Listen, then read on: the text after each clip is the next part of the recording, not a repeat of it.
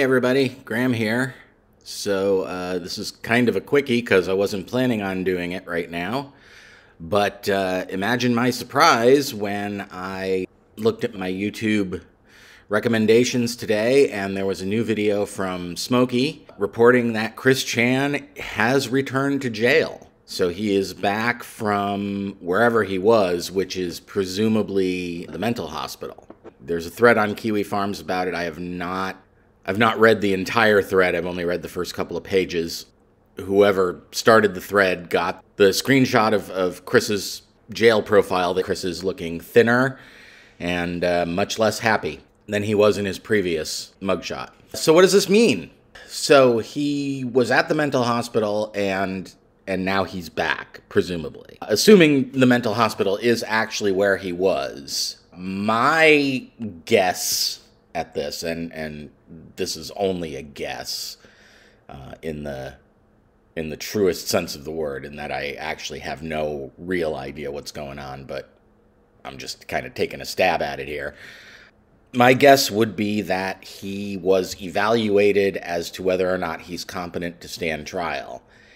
And the fact that he's back in the jail now leads me to believe that they decided that he is competent to stand trial, because I think if he weren't, he would probably still be at the hospital.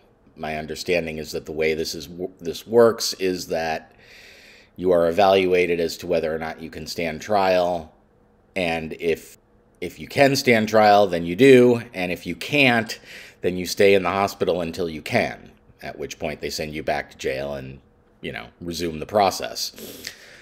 So, like I said, I don't actually know what this means. That's my best guess, but I was astonished to see that there was actual Chris Chan news. I didn't think we were going to get Chris Chan news for another 6 weeks or so. So, 6 weeks? No, more than that. It's the end of July, right? Yeah. Okay, well, I didn't think we were going to get any more Chris Chan news until then, but we have some. So there it is. Chris Chan is back in the pokey. Hopefully, at least for my personal entertainment, hopefully he'll be writing some more letters. I'm looking forward to that. And if he does write some more letters, I'm really looking forward to finding out whether or not his stint in the mental hospital has disabused him of the idea that he's Jesus.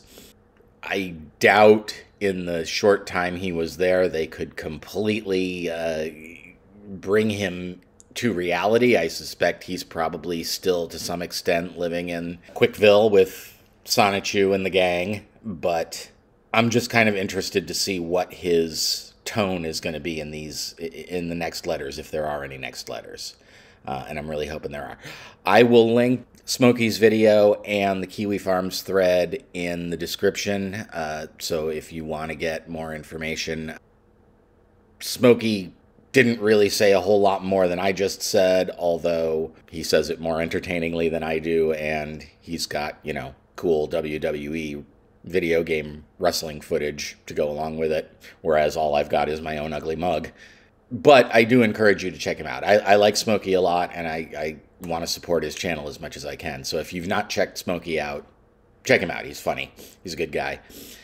And that's about it. I'm a little bit, I'm kind of surprised and a little flummoxed by this. Just completely came out of left field, and I was not expecting it. But anyway, I will see you guys in the next one, and have a great day. Graham out. Bye.